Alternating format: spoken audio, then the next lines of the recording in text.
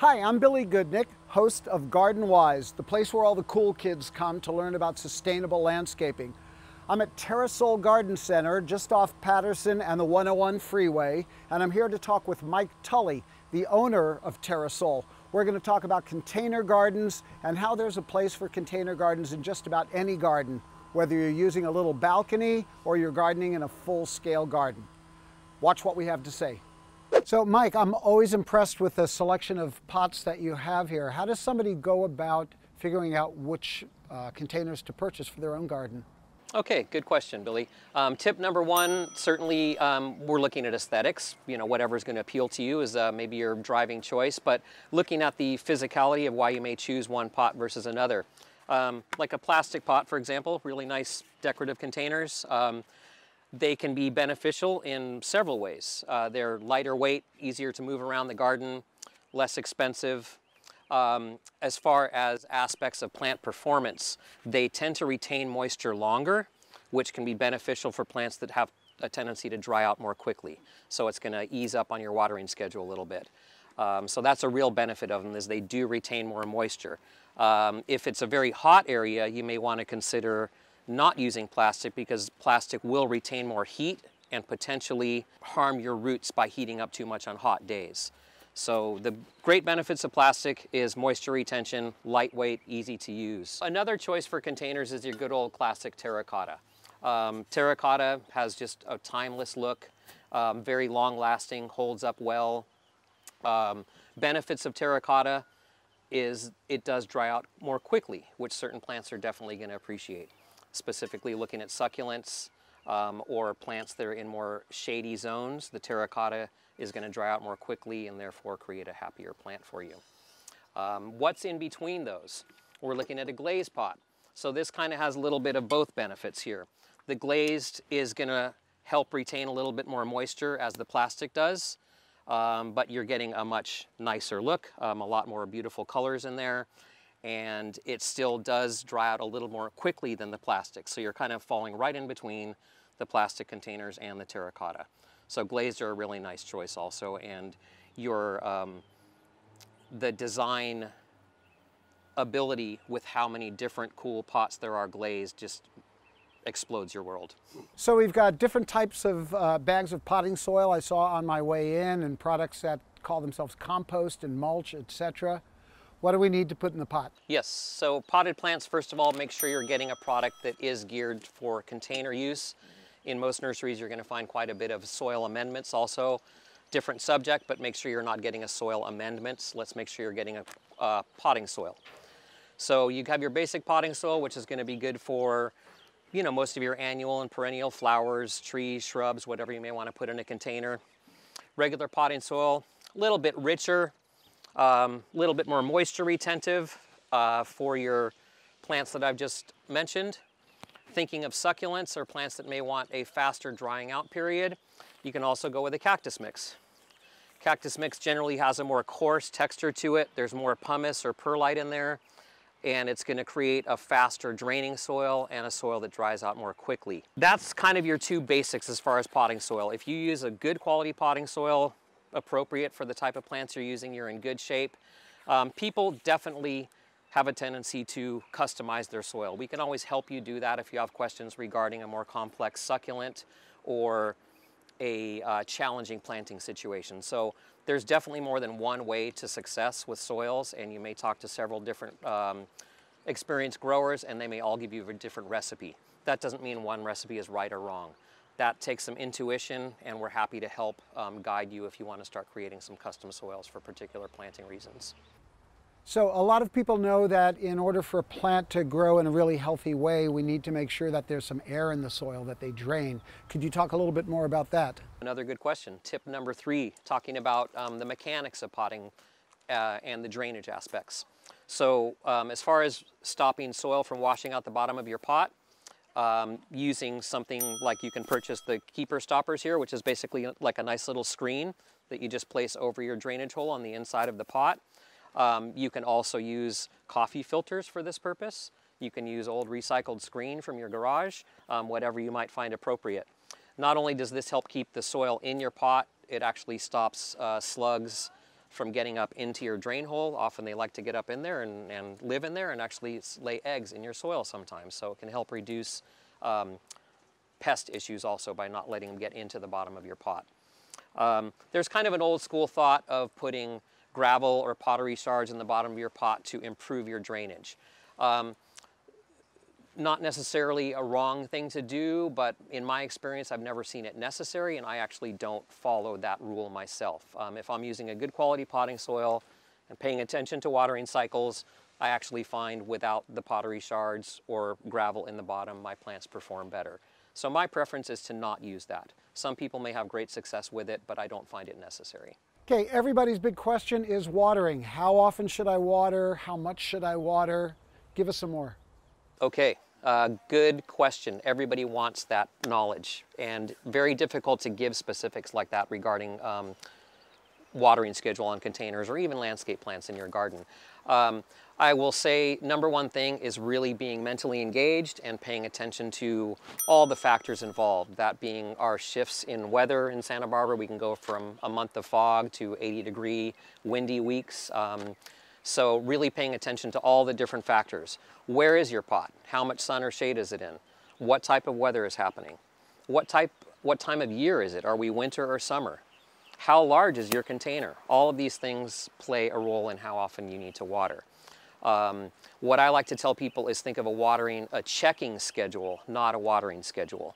Very difficult to tell somebody how often to water exactly. The best way for you to approach that as a home gardener is to be paying attention to all those factors and using your fingers and your eyes. So when you water, you should water thoroughly so water drains out the bottom of the pot. So you're watering thoroughly with each watering. You're not going to water again until the plant is ready. When might that be? Smaller pot, check more often. You might be checking every 2 to 3 days. Larger pot, maybe you're checking once a week. But use your fingers and your eyes, and if you feel moisture in the soil, you don't need to be watering. Check a couple days later, notice the progression of drying. A deeper pot obviously may dry out here in the top couple inches, but still be wet down low. Be aware of that. Where shallow pot, yes, if it's dry up here, it's probably dry a couple more inches low, so you're gonna need to water those more frequently. So again, it really takes intuition, and nobody's gonna give you that exact answer you want. So the more effort you put into it and think about all those factors, the better off you're gonna be. A thing about watering that people often encounter after freshly planting is first few times they're watering, they're noticing a kind of a dark liquid coming out the bottom of the pot. Basically, that's the richness of your soil kind of being washed out, some of the tannins in the wood product. It's not a negative, it's a natural process of the soil kind of leaching some of the product out. This may occur for the first few waterings. If your pots are on a surface that you're concerned about, a nice deck or patio, think about coming back an hour or two after you've watered to wash those areas down. That's usually just going to occur in the first few waterings, but definitely something I get asked about quite a bit. Another tool that can help you as far as determining watering schedule, I still feel that you need your brain involved with this unit here, but the moisture meter can get a reading farther down into deeper pots than you may be able to get with your fingers. So this can be a very helpful tool in addition to you paying attention to all those factors and keeping your mind mentally engaged in all the other factors you need to be paying attention to. We see a lot of stuff on TV and in ads and commercials about this plant food or that plant food grow bigger, better, stronger flowers. Myth, or is there more we need to know? Well, tip number 5 we're talking about here, feeding or fertilizing your plants. Again, there's not one specific way to achieve success with this. But basically you want to look at follow directions of the package you're using. Different products are going to have different application rates depending on their purpose. So as far as how often should you feed, not more often than whatever product you're using tells you to. Now, why would you choose one product versus another? Probably looking at the cycle of your planting. Are you planting a seasonal winter bowl that's just going to have your winter pansies and you're going to repot it in 2 or 3 months? If that's the case, you want to think about using liquids. Liquids you can use more frequently, and they're going to give a more gentle, even, frequent feed to keep those short-lived containers boosting up to their highest performance. If you're planting longer-term perennials, maybe trees or shrubs in containers, they don't need that same type of quick, frequent boost. It's a longer haul for them in the container, and using more of a time release type fertilizer or a general organic dry fertilizer is fine. So again, just really kind of think about what life expectancy your pot has for you as far as that planting. And again, the shorter that cycle is going to be with your annual type flowers, the more frequently you want to feed. Overfeeding or applying more than what the product says, I have never found to be beneficial. Okay, there's all kinds of beautiful plants here, and some of them look really nice together. Can we just put whatever we want in a pot, or are there some rules to follow? Good question on tip number 6 here. We're talking about what you'd say plant compatibility. Now, in general, if you're planting a container for any sort of expected life in your garden to enjoy these flowers or foliage you're planting, certainly you should be aware of what you're putting together. And plants should be compatible, meaning you may not be combining a moisture-loving fern with a desert cactus. That's a pretty basic example there. So be aware of what plant material you're using. Are these sun-loving plants? Are they shade-loving plants? Make sure you're combining the right groups of plants. I will make a mention that social media and magazine print, other things, have created a wonderful inspiration for people to really get jazzed about container planting like I haven't seen in the past. It does bring some misleading images where I see certain succulents or plants planted together in indoor situations where it may not really be realistic long term. So, you know, if you need to put something together for a photo shoot or a wedding or something that's very quick, go for it and do whatever you want together. But if you want this planting to last and give you some lasting beauty, really make a point of choosing plants that are compatible. Certainly we can help you, direct you to those right groups. Okay, we know that plants grow, they get bigger, they need some root space. Could you talk a little bit more about how to pick the right size pot for the project you're putting together? So often I see people having maybe limited space areas and wanting to use a little 4 or 6 inch clay pot to put a handful of nice flowering annuals in there, and maybe that's the person who comes back 2 weeks later showing me their pot just suffering and maybe not having the ability to hold on to enough water. So what I like to say is try not to skimp on your containers. Number one, be aware of what plants you're putting in there and the ultimate size of them. You know, because that's going to give you a relation of how much root system you may need to support that growth. And in general, the more soil you have for plant root system, the longer that plant is going to live in a container. If you try and cram something in a little 6 inch pot, you're not going to get a long performance from that container because you're limiting the root growth. Not too much root is going to promote not a whole lot of plant growth. So again, really think about going with the biggest container you can in order to give yourself the longest performance out of that container. Let's talk about reasons to put container plants in your garden. And in this case, I'm just talking about outdoor plants, not house plants. It might be that you're a renter and you just don't want to invest and start putting plants in the ground. It could be that you're just stuck for space. You just have a small patio or a balcony or a townhouse sort of situation, and all you really have room for is a few small plants. Maybe you have a problem soil. It's just really tough to grow the plants that you want, and you might be more satisfied putting plants in containers so that you don't have to hassle with the gophers, the clay soil, some of the other problems we have around here. Another reason to put together some flower pots would be for seasonal change. Sometimes you go to the supermarket, you come home with an orchid or an arrangement, but it's nice to have something a little more permanent and long-lasting out on your patio table, at your front door. Maybe it'll be a seasonal change for the holidays or something that celebrates spring.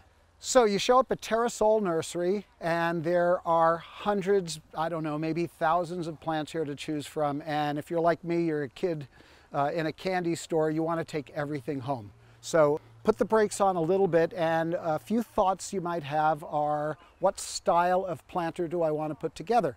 Sometimes you have a container, or you shop for a container first, and you find plants that go with that container. Here's an example of one from my backyard.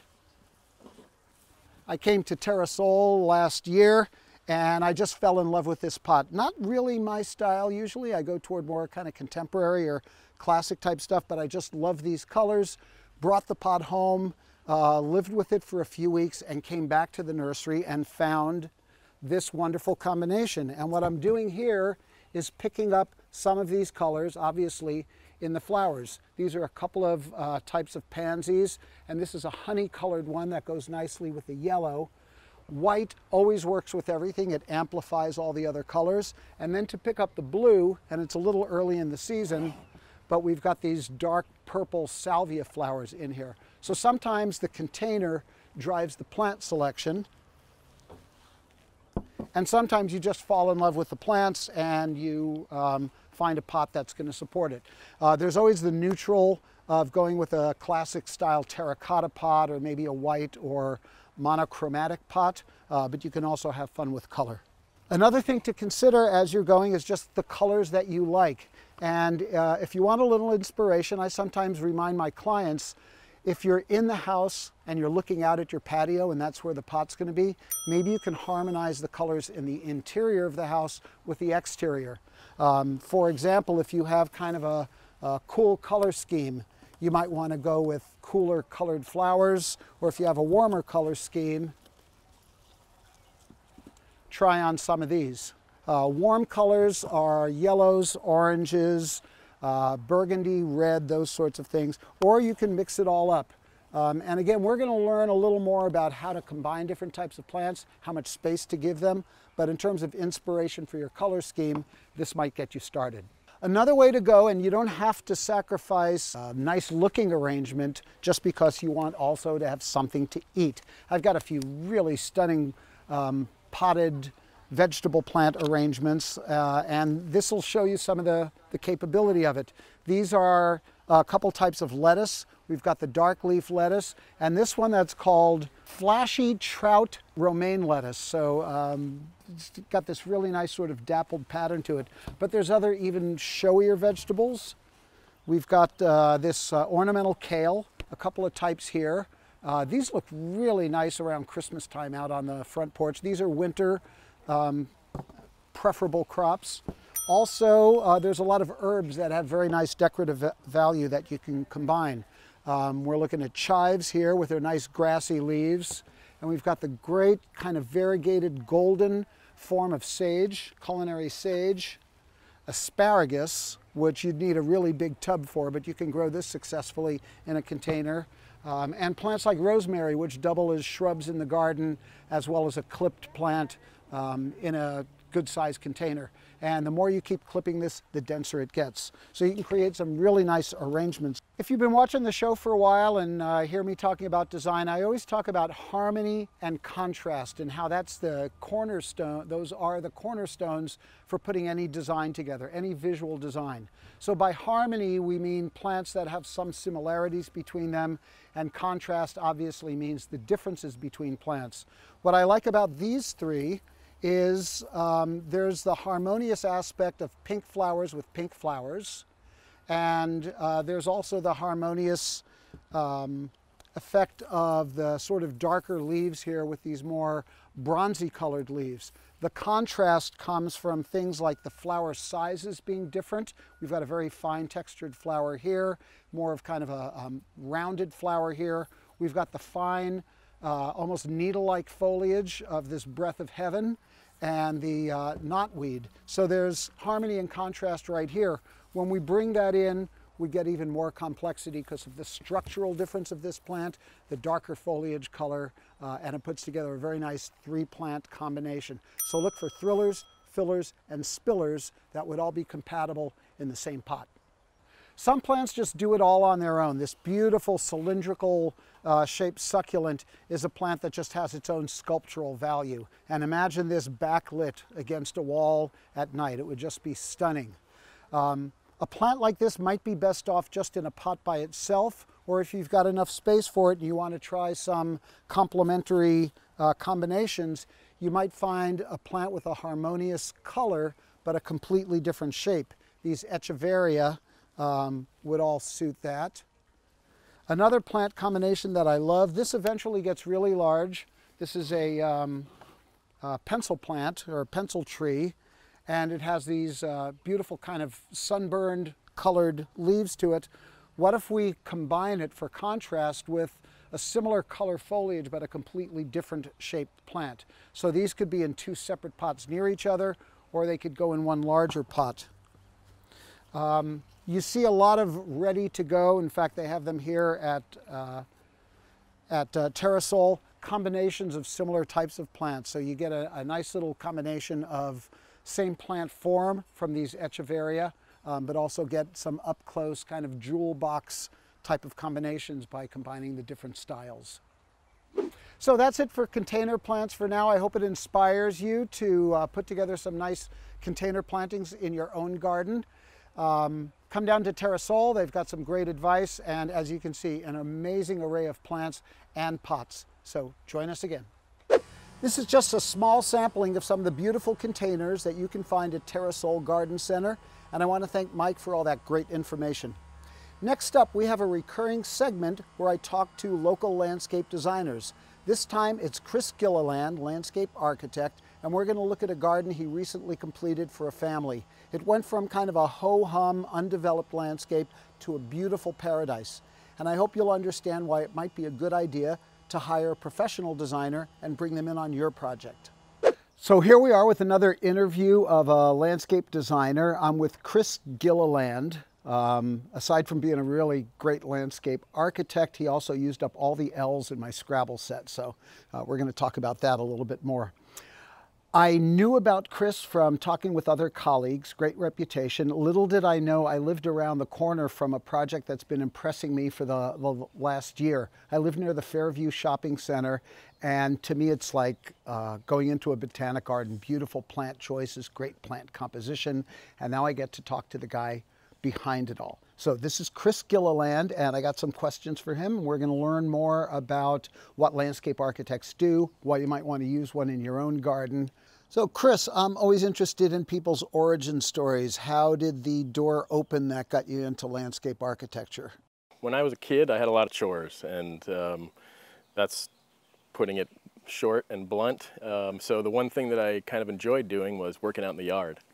And so when I was a junior in high school, my parents made me choose a major, and so I was wanting to do something outside, right? And I figured marine biology or something to that effect, and ended up finding landscape architecture. I'd never even heard of it before, and I went to a little, actually university in Indiana, 5 years, and then I came out to Santa Barbara right after that, and worked for someone for about 4 years and got my landscape architect license as soon as I could.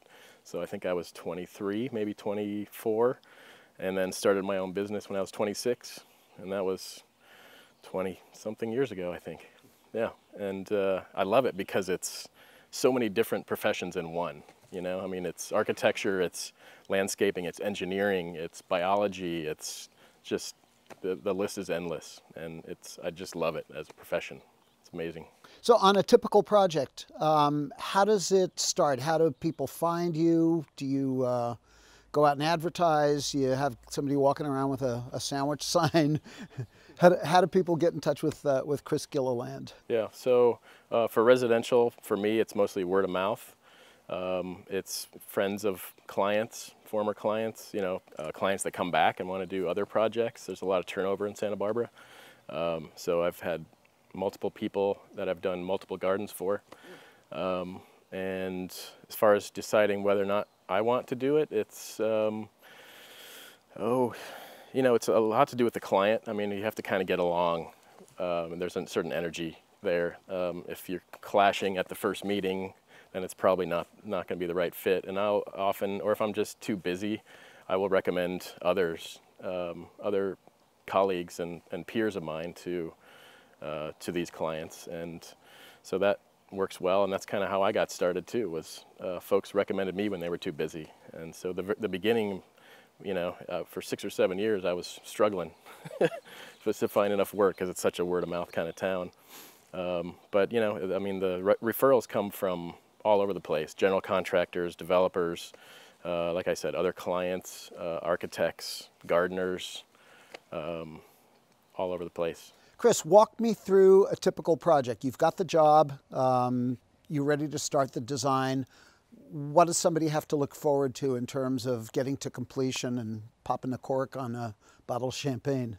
Well, for me, I typically break it down into 3 phases, right? So the first design phase is, conceptual, preliminary, doing a kind of a color, nice, fancy, nice looking plan. And of course, meeting with the client before that, in the first meeting is crucial. Getting to know what they want. I mean, what elements do you want to include? Is there a jacuzzi? Is there a bocce court? Is there a swimming pool? Fire pit? What kind of elements are you wanting to incorporate into your yard? So a nice color plan. After that, the second phase for me is kind of a design development. So construction documents, doing very specific detailed plans so that it can be built properly, and it can be bid and then built. And third for me is the construction administration aspect. So actually I'm sort of a design build kind of approach. So What does that mean, design build? Design build typically would mean that one company would design and then construct. And I used to have a crew. Actually, I would had my landscape contractor's license also. But for me, what it means these days is I design it and then I stay involved until the very end. So, I want to make sure that everything is installed per plan, and also be flexible during the process when things come up to make changes. So if you were hoping to put a tree right there, but there's a huge boulder, where do we move it to so that you still have the impact of it and you're not compromising another part of the design. I'm always intrigued in my practice and also how other people do it on how you take that wish list that a client needs. It's very specific to their family and how they live, how they want to use their outdoor spaces, and how do you get all that to fit onto a site? So Chris, the wish list after the interview, and you came up with the uses that they have for all these outdoor spaces. Mm-hmm. How do you pick what's going to go where? Where are we right now? What's the function of this space? And last thing, I'm loading you up here, is how do you figure out what plants to put around it? Yeah, that is a loaded question. A lot of figuring out what goes where has a lot to do with the house, right? So if you want to come out into a space close to the living space indoors, maybe that's where you want your fire pit or your gathering space. You don't want to have to walk to the other side of the property to get to those spaces. So a good rule of thumb is actually, the further away it is, the less you're going to use it. Right. In terms of, like, say, a swimming pool or a spa or a fire pit or something to that effect. Yeah, so if you had to take a cable car up to your spa, you're not going to use it. Probably not going to use it as much. Yeah. Then as far as the plants go, a lot of times clients, will say, I love this plant, I don't like that plant. Not as much anymore. People are so busy. So they just want, we talk about themes a lot. I love succulents, or I want it to be subtropical, right? So right now we're kind of in the little subtropical zone in this garden. And it's kind of, where I usually would use that where it's a little shady, maybe. And surprisingly enough, everybody thinks tropical meaning a ton of water, right? But there are plants that look, subtropical that are drought tolerant. And so I like to use things like that, like the philodendron xanadu or the lomandras, or, bamboo, for instance. It's even some of the ferns, very drought tolerant. Bamboo. It's not as evil as everyone makes it out to be if you pick the right one. That's right. There are 2 types of bamboo. There's the running bamboo, which is the one that everyone hates, right, because it will take over your yard and your neighbor's yard. And then the clumping bamboos, which swell, but they don't run and spread and grow. They don't surprise you by coming up in the bedroom. Exactly, yeah. Right. Yeah, exactly. Any other favorites in here, things people might be unfamiliar with? Oh, let's see. There's begonia Freddy over here. There's some azalea. This is an acacia tree, actually. That'll get, 20 25 feet. These were actually here, the trachycarpus windmill palms. No, yeah, Yeah, windmill palms. Yeah. We don't want to show off with too many botanical names. Yeah. Okay, that's right. Yeah, I don't want to. Some mondo grass over there. You know, cordyline, soledad purple. A lot of plants that I use often in a subtropical setting. You know. Well, which But I helps like because if you're familiar with it and you've seen it succeed on other jobs, Right. you can't invent a Yeah, you know what lotus to land expect. palette for every job. Sure. Right. But you also want to, you know, I experiment a lot too, and I see plants growing in various areas, and you want to try them out yourself because you know they do well. Then, yeah, it's nice to try different compositions and use different plants in different ways. Cool. Yeah. You want to walk me off to another area? Let's Sure. see what else is Let's going do it. on. So this is dining and Yeah, just kind of outdoor seating. gathering, dining. Yeah, it's and then you know this is actually we're in Goleta, and this is sort of a cul-de-sac lot, and so it's actually much bigger than it looks from the outside. And right here, the original design, we had a bocce court, right? So we actually scrapped that, and I'm kind of glad we did because we created a really nice space here. It's wonderful. Yeah. Just flows. Yeah. Okay, let's take a walk. Okay, very good. I'm impressed by this bed. You've got, what, 6 or 7 feet to get from front to back. Yeah, about that. You've got these wonderful textures going on in here with layering. Tell me what you were thinking when you came up with this plant combination. Well, this is just what you said, layering, right? So starting low, going medium, and up tall, and that's pretty much as simple as I can put it. But you know, we throw things off a little bit, so it's not just straight lines, right, unless you're really going for a formal look. But this was more, again, we're in the subtropical garden here, so we want it to be a little more wild and a little more natural looking. And so yeah, mondo grass, ferns, begonias, fatsia, cordyline, this Kentia palm over here, which is magnificent. But yeah, different colors and textures and forms to achieve that. Well, what I like about this is, aside from the begonias, there's so much contrast in everything going on here. It just shows you don't always have to rely on flowers to create year-round interest. Okay, I'm fascinated, but you've got all this other stuff going on here. I feel like I'm in Disneyland, and we go from the jungle boat ride out into the lion country and that sort of thing. So show me around. So when I first visited this garden with you a few weeks ago when we were scouting it, I was really taken by this bed. It's just, it just works so well. Plus it's this point that separates one part of the garden from the other space. So tell me a little about this, how it came about, how you dealt with an existing tree in here, your plant selection. Well, that was the big thing, was the big tree. This magnolia obviously has been here for a while. And rather than keeping this level through here, we raised it up just a little bit so that we didn't have to impact the roots of that tree so much, right? And the roots are very shallow on the magnolias, so this was basically in response to the tree. So you're planting in unless you have X-ray vision, you know there's going to be some big roots in here. Did that influence the plant selection in here? Not especially, but I mean, actually, now that I think about it, this sort of light grass is not going to compete too much with the existing roots from the magnolia. But the other thing about this bed is that it's much more simplistic, right? The bed that we spoke about previously, the subtropical, the mix, the sort of wild and natural. You know, you want a variety if it calls for it, and the reason for that is if everything is busy and complicated, then it's busy and complicated. And complicated. Yeah. So you want the eye to rest sometimes too. And so this is an example of sort of a transitional space where it's not too complex and it's simple and you can just sort of breeze over it with your eye and, you know, and it works. So walk me through, this is the conceptual phase. Certainly nowhere near the detail that we had looking at the finished garden here. So just tell me about the kind of major areas that are working in here. Yeah, so up to this point, you and I, we've looked at this. This was the subtropical zones that we were looking at. Right. This is that large magnolia tree. So these are things we're working around and with. Obviously the house is here. Driveway entry is here.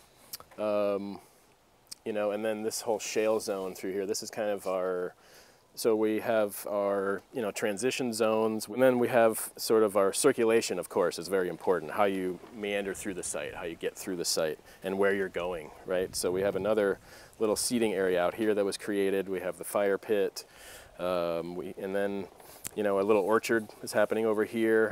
But I put an olive tree here, which is, this is sort of utility zone. So we want to kind of screen that off a little bit, right? We don't want to have to look back into the trash area. And this out here? Raised beds, vegetable beds. Oh boy. Yeah. They're going to open a stall at Farmer's Market? That's right. I think that's the rumor. So the other thing that caught my eye when we came over here is, I call them the Superman shields. And I just happened to have one with me. You called it the guitar pick. Yeah. How did you come about this shape here? It's really pleasing. It's been called many things. Lily pads, guitar picks. Nobody knows what to make of it, but it's sort of a design language that I've been developing for the last few years, and I don't really know where it came from. But to me, it's somewhere halfway between formal and informal, rectilinear and curvilinear, and fresh and new and sort of modern. So I'm kind of not using that on maybe not all my projects, but it came from somewhere and it continues to rear its beautiful head. Well, I promise not to steal it. Okay. So far we've been looking at the sort of social kickback spaces. We're going to walk through the rest of the yard and learn a little bit more about it. Where are we here? Duh. The fire pit.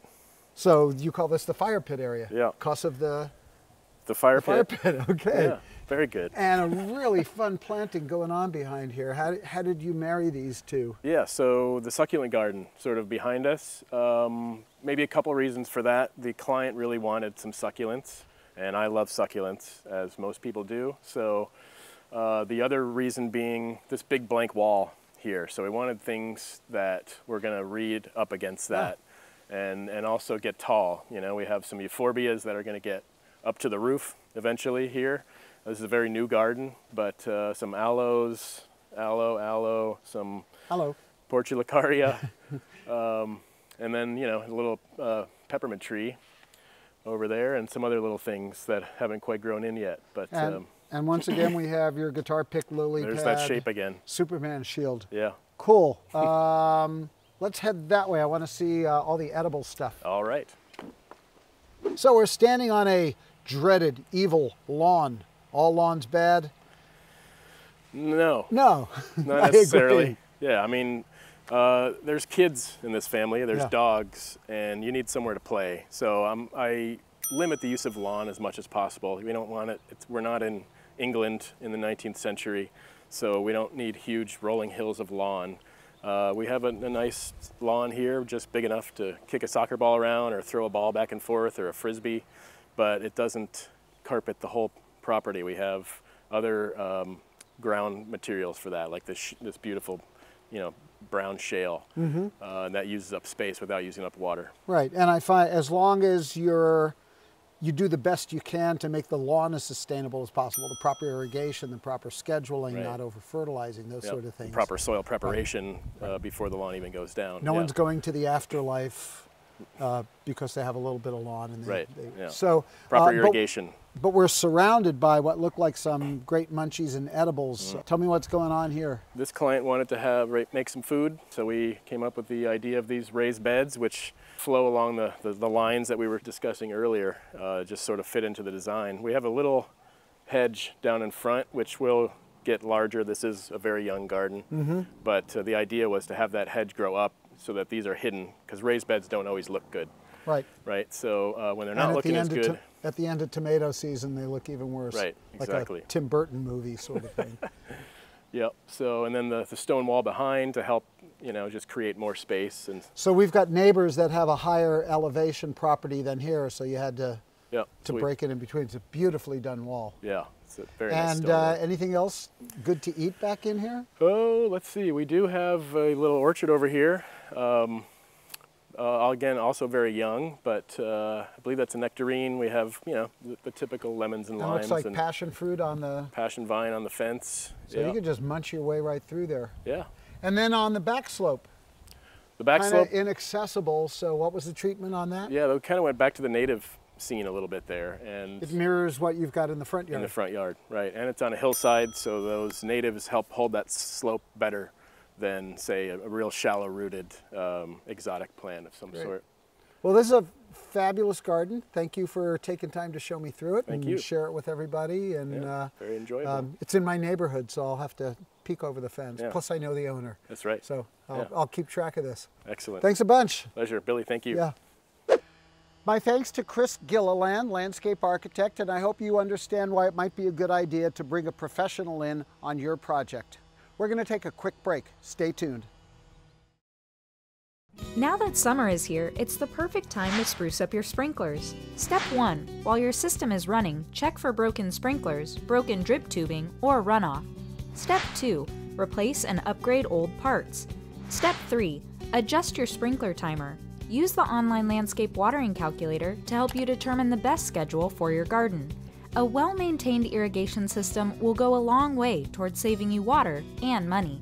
For more information, visit waterwisesb.org.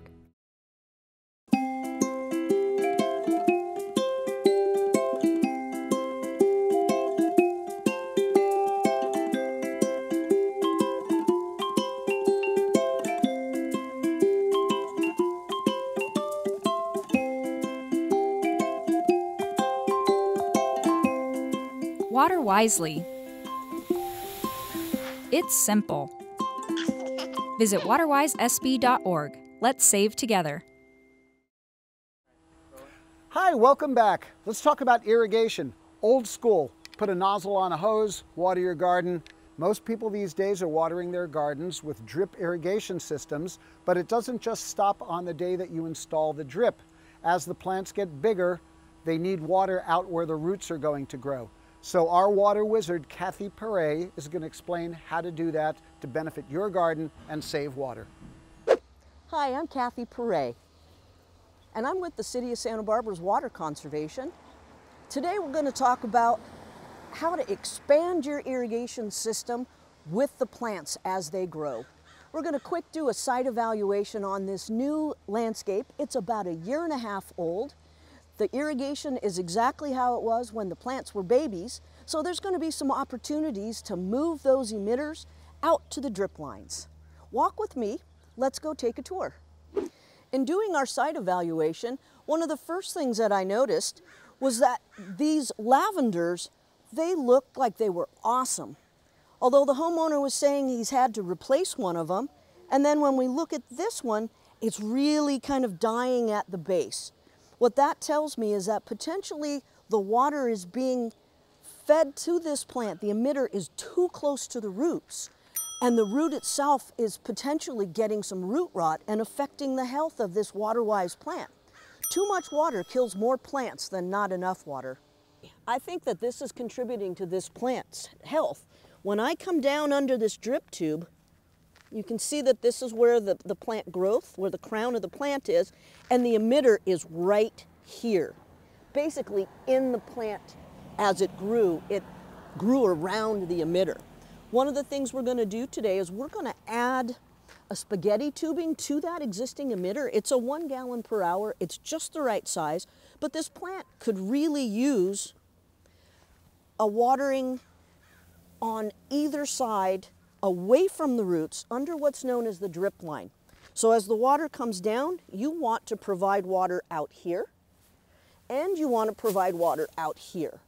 It allows the roots to expand out through the soil so that when you water that nice, deep, infrequent, the roots will grow into the moisture and the plant will be just that much healthier and drought resistant. Let's flag this area. We have a couple of choices to make here. We can either expand the irrigation for this plant, or we might actually want to look at replacing this lavender.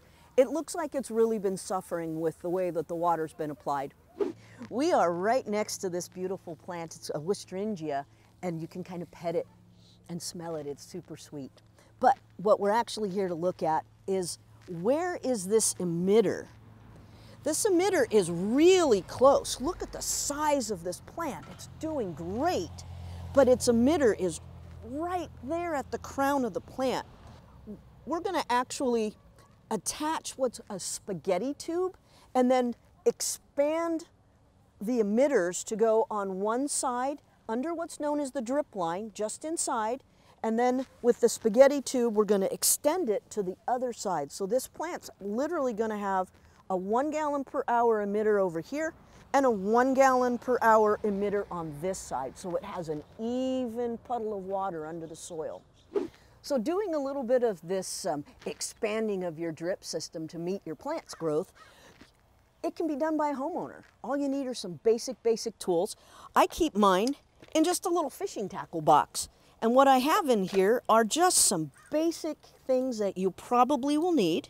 I have connectors, I have tees, I have extra emitters because they do pop off or they get knocked off. I have a figure 8. This is used for closing the end of your tube. Don't use duct tape. It is not a tool to use in the garden. And the most important, goof plugs. These are how you fill in a hole where you don't have a plant, because you don't want to just water dirt unless you really like weeding. The other things you'll need, very basic, is something to make a hole in the tube. I have a couple of these different ones. I like the handles, this one and this one. Both do the same thing. They make a hole for the emitter. And I use a little set of pliers when I'm holding on to, say, a goof plug. It's a little easier to push it into the tube. You can do it with your fingers, but I just like to keep a little set of pliers handy. What we're going to work on right now, and I want to show you the different parts, we're going to actually use this one emitter that's going to provide the water, and I'm going to put this together and talk to you as we do it. So we're going to put a spaghetti tube with this connector. It's called a T. The water comes up and then it's going to go 2 different directions. So this is a barbed connector. So we'll connect it onto the barb. So now we have water that comes out to these.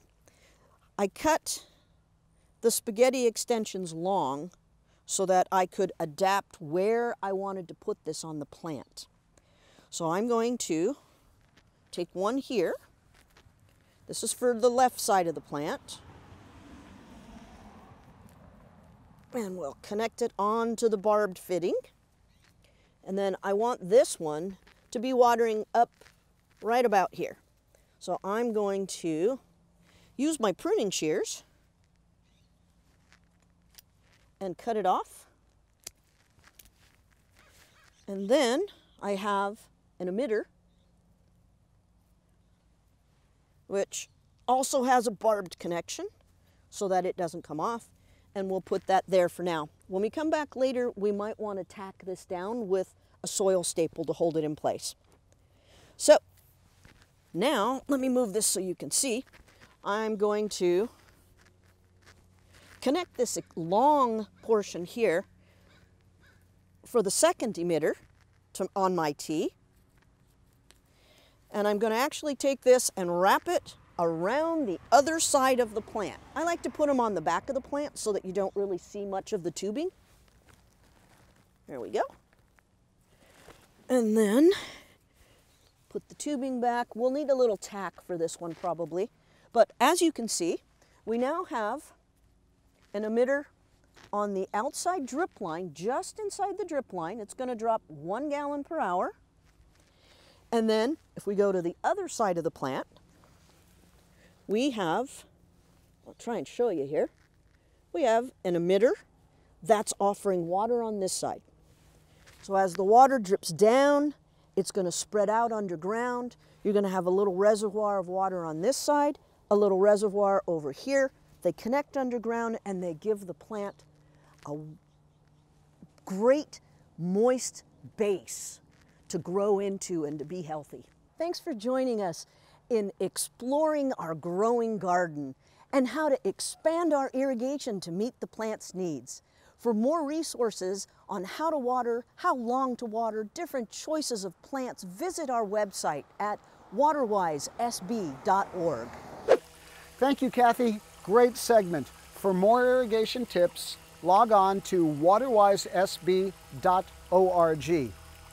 Have you ever been walking down the street and you just see this stunning plant and you think to yourself, what tree is that? Well, that's the name of this segment, and we're going to be talking about the Western Redbud, a beautiful tree with so many wonderful features, a good size to fit into your garden. It's a California native, and it doesn't use a lot of water. What tree is that? What tree is that? Ah, what tree is that? What tree is that?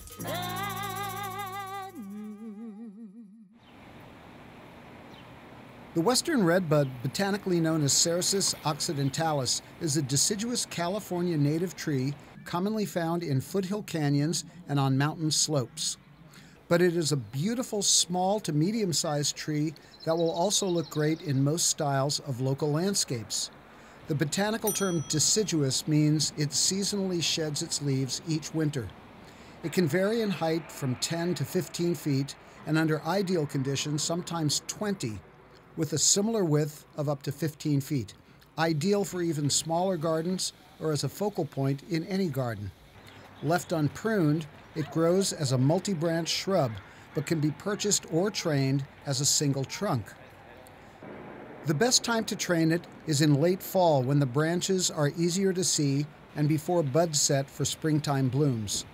Some of this versatile plant's desirable features are its low water usage, its stunning bright magenta flowers that stand out in the garden, and its ability to grow in nearly every soil type as long as the drainage is relatively good. After the spring flowers fade, leaves appear with their delicate heart-shaped form. The Western Redbud grows moderately fast and tolerates full sun or partial shade. In its natural environment, the redbud can be found in woodland and chaparral areas below 4,500 feet throughout California. In spring, the brilliant flowers attract many sought-after pollinators like native bees, butterflies, and hummingbirds. After the flowers are pollinated, they develop into dark brown seed pods that hang from the thin, long branches, adding a contrasting visual texture.